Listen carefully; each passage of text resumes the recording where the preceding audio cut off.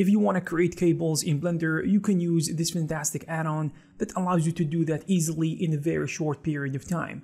It has many different features and tools that can be more than enough to create all sorts of cables and manipulate them as you please. The add-on is called Cablerator, and today I'm going to cover 10 functions of this amazing add-on. Number 1. Create a simple cable. To start creating cables using this add-on, you need to press Shift-Alt-C, then you're gonna choose Create a Cable from the menu. Then choose a point A and a point B to see the cable created for you. You can also change the width of the cable by pressing S and change the tension by pressing D from the keyboard and using the mouse to control it. You can also add additional cables at the same time by pressing Q and repeating the process every time you need a new cable, and you can control it the same way every time. Number 2. Draw cables on flat surfaces. To do this, press Shift-Alt-C and choose to draw a cable, and then choose a surface and start drawing on top of it, and you will see the cable created for you immediately. This is a very nice feature that allows you to have more freedom when creating your cables, and most importantly, it is super fast and efficient. Number 3. Connect a cable to a surface.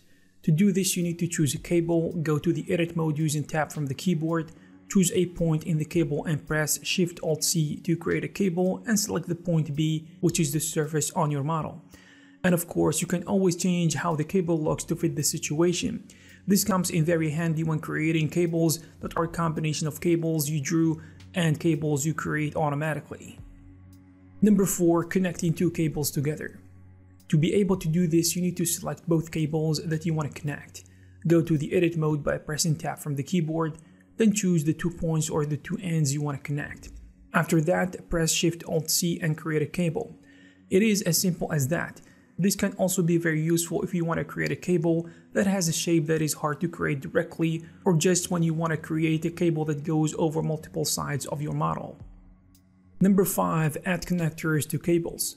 This is one of the features that stand out in the Cablerator add-on. To do this, you need to have your cable created in addition to the connector that you're going to use. Just select the connector, then select the cable, go to the edit mode, then select the point or points where you want your connector to be added. After that, you need to press Shift-Alt-C and choose to add connectors. This will automatically create it for you, which is amazing. Number 6. Add connectors to multiple cables. This is almost the same process as the previous one. The only difference is that you have to select the connector you want to use in addition to all the cables. And in the edit mode, you need to select all the points that need connectors, and the add-on will place one on each point. Number 7. Add segments. This feature allows you to create segments or objects along your spline. You need to select the segment, then the cable, and then click on Add or Edit Segment. The add-on also gives you the possibility of moving the segment along with your cable and place it wherever you want. Number 8. Copy segments along with cables. This is a way of adding multiple similar objects alongside your cable without having to worry about repeating the process again and again. You just need to select the segment you already have, copy it and then paste it, and then move it around. If you have many segments to copy, you can select a bunch of them and copy them and position them accordingly. Number 9. Connect multiple objects. This feature can also be very handy in many different situations. You want to create the objects you want to be created, and then press Shift-Alt-C and choose Create from Selected Object from the menu, and the add-on will create the cables automatically for you. But I want to mention that the way the cables will be created differs based on the distance between the objects. If they are close, the cables will be hanging, but if they are too far from each other, the cables will be usually straight. Number 10. Create a pack of cables.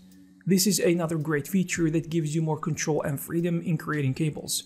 You can use multiple shapes such as circles to create what looks like a selection of multiple cables. Select the cable, go to the edit mode, and then press A from the keyboard and select the circles. This allows the cable to adopt a new shape represented by the circles, which is multiple different cables that are close to each other.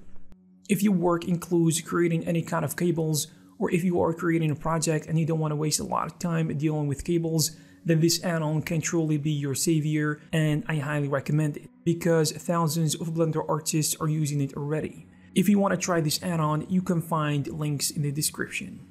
I hope you found this video useful and informative. If you have something to add, you can leave it in the comment section below. Also, you can check some of our previous videos. Thank you very much, and I'll see you in the next one.